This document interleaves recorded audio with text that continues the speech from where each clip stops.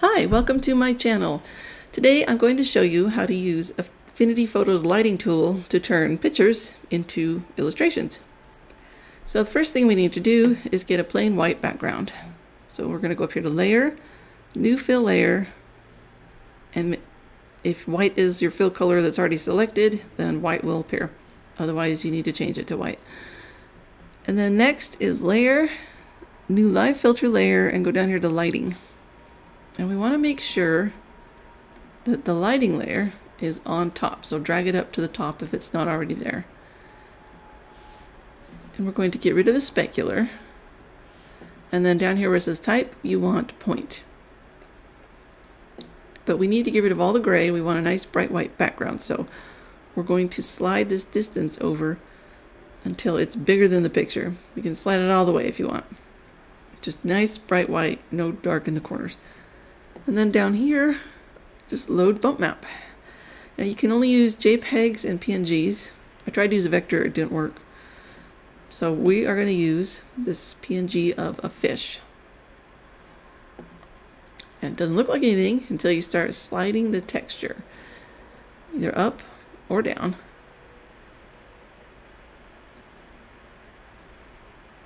The higher up or the higher down you go, the more texture appears.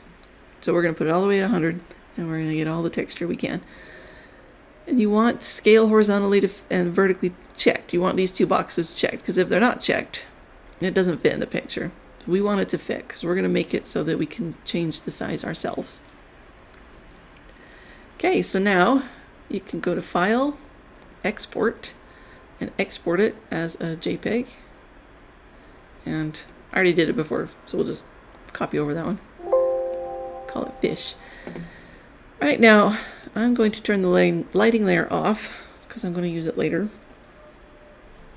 And I'm going to turn this fill off, and I'm going to turn on a different fill layer so it's easier to see. You go up here to File, Place, and we're going to get that fish picture that we just saved. And now you've got a fish that you can change the size, move around, whatever you want. And now we just need to get rid of that white. And it is so easy. I love this. You just go to Filter, Colors, Erase White Paper, and it's gone. It's that simple. And now you can do whatever you want with that fish, just as if it were any other picture.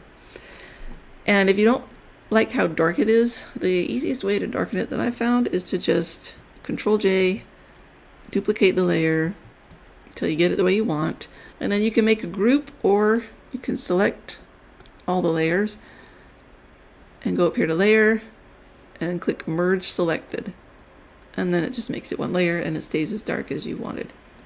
You can just whatever you want with your little fish. And later on I'm going to show you how to make white lines instead of black, so you can have a white fish on a darker background too. But for now, we're going to go back and we're going to just show you how to use a photograph now and not just a drawing. So we are going to clear the bump map, and we're also going to go back and we're going to turn on that white layer. We need the white. And we're going to load this picture.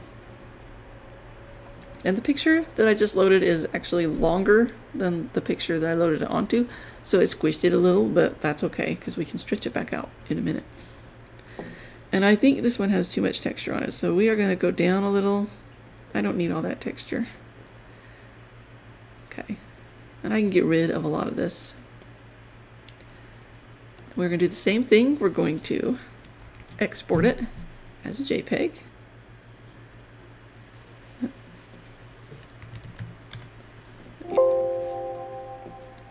And then we're going to turn that off, and I'm going to turn off the white layer, go to File, Place, we're going to pick the picture we just made. And I'm going to do this one the same way. I'm going to do Filters, Colors, and Erase White Paper. But then I also want to get rid of a lot of this other stuff because I don't need it. It's too messy. So I'm just going to make a layer mask and get the paintbrush tool, make sure I have black paint selected, And we're just going to erase away the stuff we don't want. Because it's just kind of a cluttered picture here. There's too much going on. Alright. I'm being a little sloppy because I'm kind of hurrying, so just make sure you take your time. And actually a harder brush going around these edges I think would be better, because then it wouldn't erase the lines. But for now, this is what we're just going to do real quick. Just so that you can see. There we go. Oh, her hair's bugging me. Okay. And so is that. Oops, that was too much. Okay. Alright, so now you can do whatever you want with this layer. Oh, make sure when you're moving it that the picture layer is selected and not the mask. Otherwise, just move the mask. So now we can do whatever we want with her, and like I said, she was squished before, so we're going to stretch it back out, and that is actually more accurate.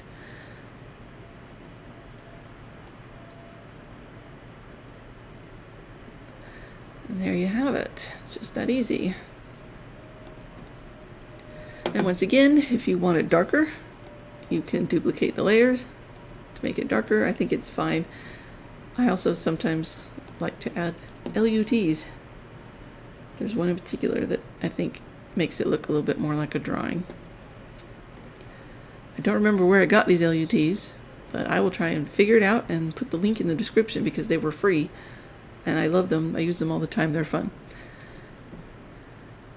So, but now I'm going to show you how to make white lines instead of black. So we're going to get rid of that. We're going to get rid of that. And we actually don't need the lighting layer anymore,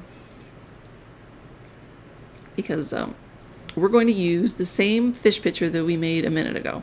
So we're going to go to place and we're going to just use the same JPEG that we made the first time.